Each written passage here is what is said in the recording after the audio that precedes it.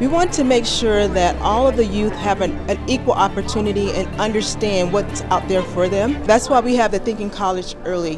And it's not just for high school students. We would like to see students in middle school as well so that they start preparing well in advance. Having an early college exposure like this in the neighborhood, get their attention early on. It shows kids that we really care about them. This is what we have to encourage our elementary school kids, middle school kids, and obviously the high school kids to be thinking in terms of the fact that when they graduate from high school, they're going to be going to the next step of their education. We have a breakout session specifically talking about how students can save thousands of dollars while they're in high school. It means a lot because there are people out there to actually verbally talk to me. You might just find the school that's right for you.